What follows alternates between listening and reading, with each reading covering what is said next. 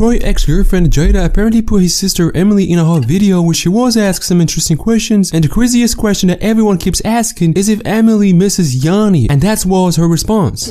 Do you miss Yanni?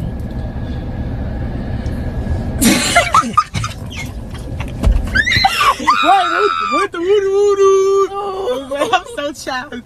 I feel like I miss our friendship, but like okay, you miss like the things y'all used to do. Yeah, I do miss that. Okay, the bond we had, but you know, but she a whole different person now, so I really don't know this Yanni. So I ain't, you feel me? She ain't finna. We ain't finna. Yeah, I don't know about this. Yeah. You feel me?